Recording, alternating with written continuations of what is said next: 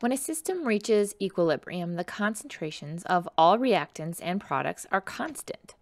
The equilibrium constant gives us a numerical description of the position of equilibrium for any reversible reaction.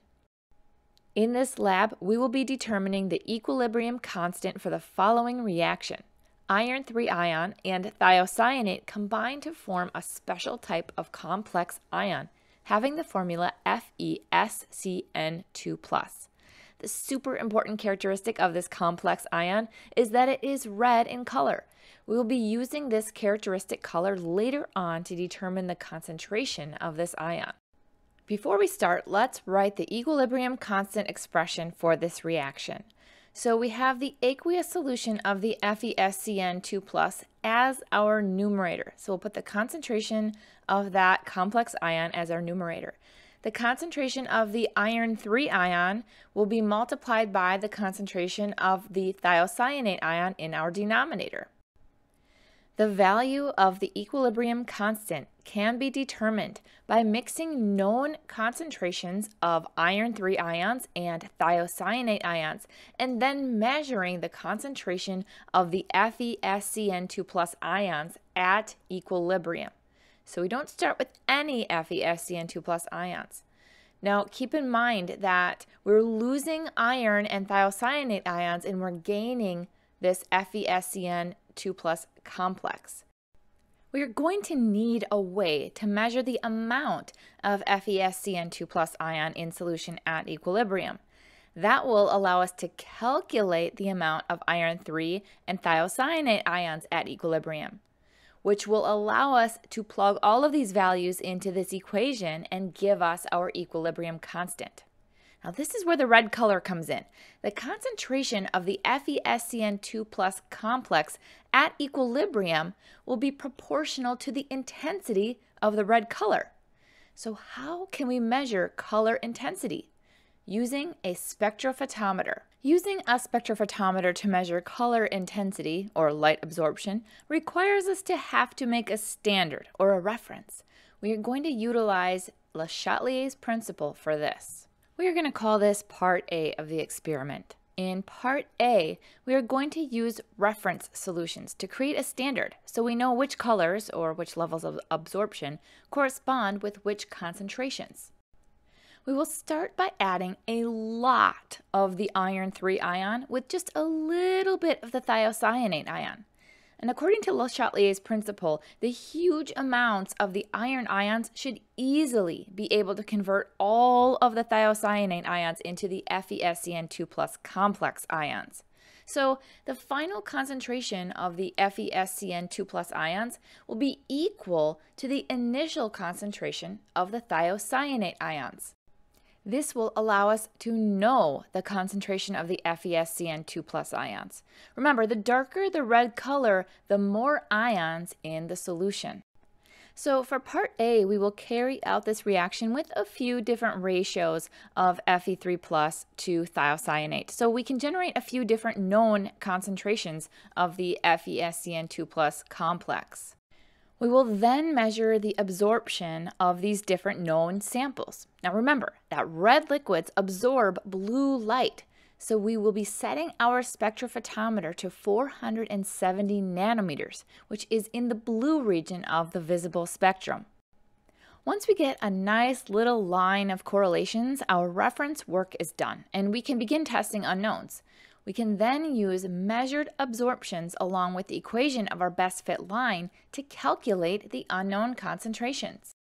This brings us to Part B of the experiment, determining the equilibrium constant. To do this, we will be mixing almost equal quantities of the iron 3 and thiocyanate ions, and then measuring the absorbance of the reaction solution at equilibrium. Once we know the quantity of the FeSCN2+ ions at equilibrium, we can fill out the rest of our rice table, plug the equilibrium values into our equilibrium constant expression, and then calculate our equilibrium constant. Now, because this is science, we can't just do one trial and call it good. We will be doing 5 total test trials, each with slightly different concentrations of iron and thiocyanate. Ideally, because this is a constant, our calculated KEQs should be almost the same. So let's start part A of this experiment. Reference solution 1 is going to have 8 milliliters of our stronger iron 3 ion solution and 2 milliliters of our weaker thiocyanate ion solution. This ensures that all of the thiocyanate converts into FeSCN2+, which you can see is sort of a peachy color due to the fact that this is a pretty dilute solution. We are going to continue making reference solutions until we have 5 different known concentrations of FeSCN2+. This will allow us to find a nice correlation between the concentration and the absorbance of the solution.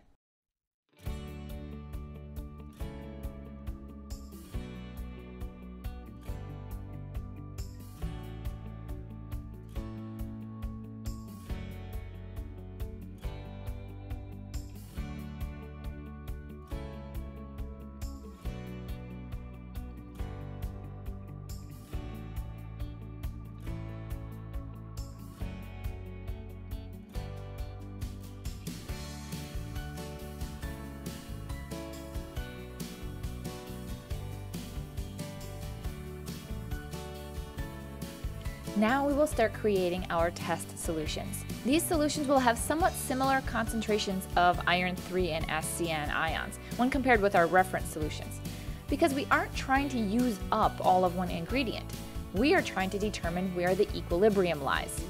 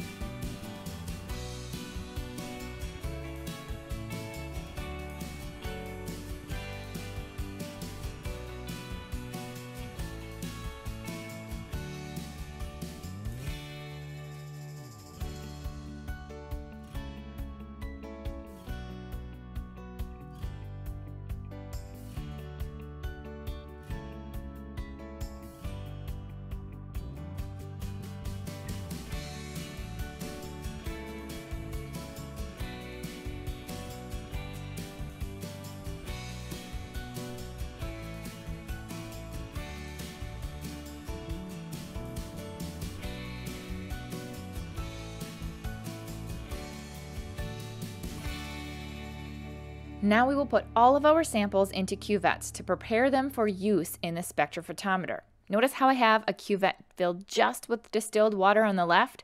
This is going to be my blank for calibrating the spectrophotometer.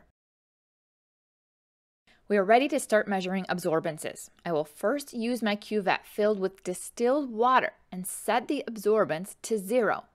Then I will measure the absorbances of each of my solutions.